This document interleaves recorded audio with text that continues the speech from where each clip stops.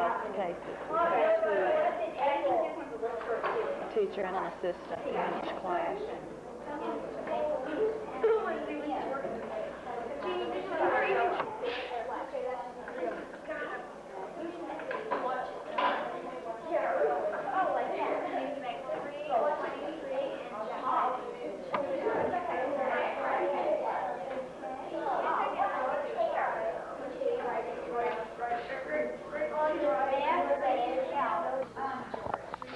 All right, sir. Your name is?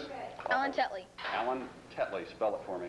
Alantettley. Where are you from, Alan? Jeff City, Missouri. Okay, what's going on here? What are you guys doing? We're making model rockets. And how involved is that? What are you doing right this particular moment? We're making parachutes. Okay. So, anything like this? Have you ever done anything like this before? No. What's the trickiest part about it? So far we really haven't gotten very far, so.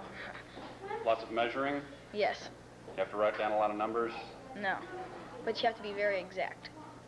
What happens if you're not exact? It'll probably goof up. You don't want to do that? No. Is this more fun than regular school?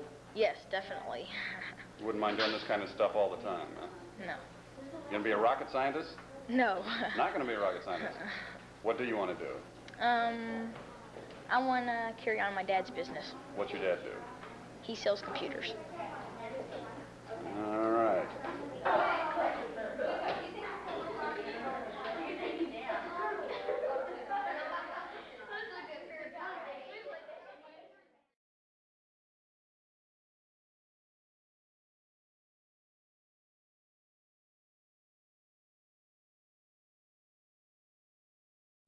Space class.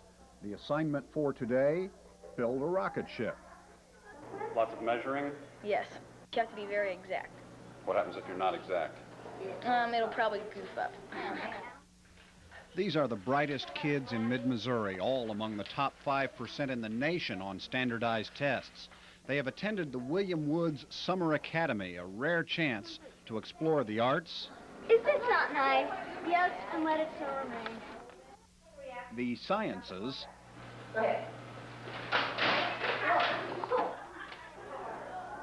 the cultures of the past.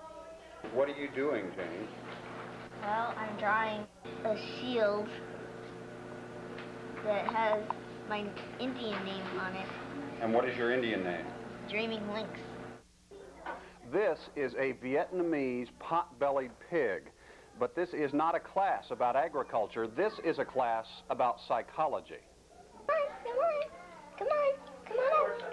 You have three objectives. One is to learn as much about the pot-bellied pig as possible and all the myths that go along with pigs. They're very clean animals, very intelligent animals. Two, learn about behavior modification and animal training. And three, learn something about animal intelligence and how to test it and measure it. The Summer Academy is William Woods' attempt to stimulate gifted kids in a way public schools cannot.